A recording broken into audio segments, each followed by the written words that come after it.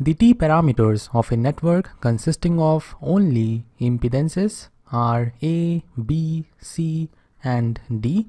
If all the impedances of the network are doubled, then the new T parameters are. The question is very simple to understand. There is a two-port network having only impedances, and the T parameters or the transmission parameters of the network are A, B, C, and D. Now we are required to find the new T parameters when all the impedances of the network are doubled. And I want you to pause the video and try to solve this question on your own. I hope you're done, and now I will provide the solution. To find out what will happen to the T parameters when we double the impedances, I have taken one simple two-port network with an impedance. And for simplicity, we will assume the impedance is equal to 1 ohm. And if you remember the previous lecture, we found A, B, C and D parameters of this particular network. And we got the result A equal to 1 ohm, B equal to Z, which is 1 ohm in our case, C is equal to 0, and D is equal to 1. Now taking this particular network is not going to provide the complete insight. Why? Because parameter C is equal to 0 ohm. This means when we double the impedance and have 2 ohms as the impedance, A, B and D will have the changes according to their nature, but C will still be equal to 0 ohm because this particular network has C parameter 0 always, and therefore we will not take this network and we will have another simple two-port network with an impedance equal to 1 ohm. And we found parameter A of this network is equal to 1 ohm, parameter B is equal to 0 ohm, parameter C is equal to 1 over Z, and Z is equal to 1, therefore C is equal to 1 ohm. Parameter D is equal to 1 ohm.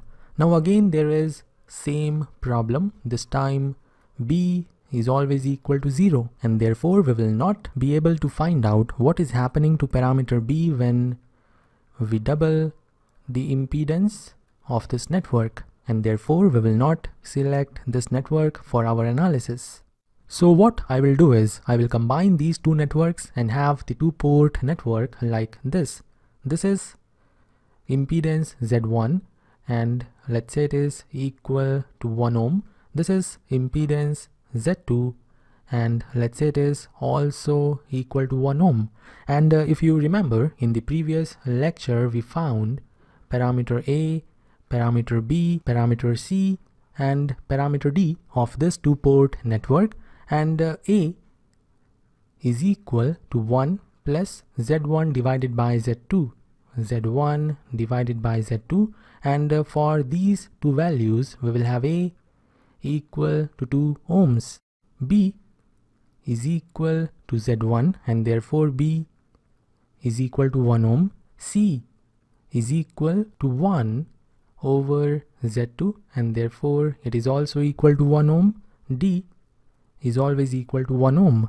Now according to the question we are required to double the impedances, and therefore this time we will have 2 ohms as the value of this resistance and 2 ohms as the value of this resistance, and this time parameter A will be 1 plus 2 divided by 2, that is 2 ohms. Parameter B will be equal to Z1, which is 2, therefore 2 ohms is the value of B. Parameter C is equal to 1 over 2 ohm and D will be 1 ohm. Now when you compare these values with these values, you will find parameter A is same, parameter D is also same. So A and D parameters remains the same when we double the impedance values, and this means the gains are same. The current gain and voltage gain both are same, and parameter B is getting doubled. This means the impedance value is getting doubled. parameter C is getting reduced by half. Therefore, the admittance value is reducing to half when we are doubling the impedance values. So this is all for this lecture. If you have any doubt, you may ask in the comment section. I will end this lecture here. See you in the next one.